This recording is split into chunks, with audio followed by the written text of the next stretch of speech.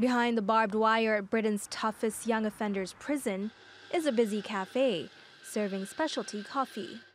The baristas here at Redemption Roasters are all serving time.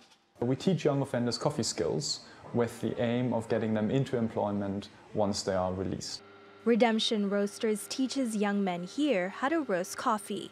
It aims to break the cycle for people here at Aylesbury prison. Less than a fifth of offenders leave prison with a job to go to, and yet those who do have a job to go to are 9 percentage points less likely to re-offend. In the UK, almost half of inmates are reconvicted within 6 months of leaving prison.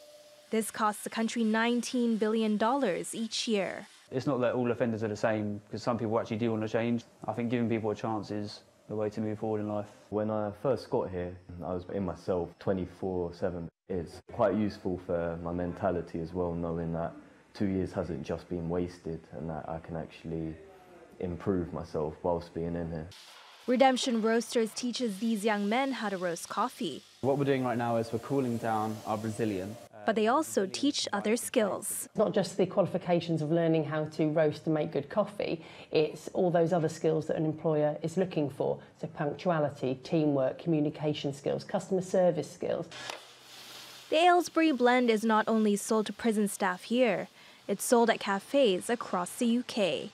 And upon release, the training program helps inmates find jobs. Specialty coffee is a very young sector, so people are not too judgmental about your background. All the cool coffee shops have something quirky and something special about them, and there it's much easier for somebody with a criminal record who has amazing customer service and amazing coffee skills to find work. Redemption Roasters says it wants to do more to remove the stigma around employing former prisoners. It plans to roll out its training program at many more of the UK's 121 prisons. Natasha Hussain, TRT World.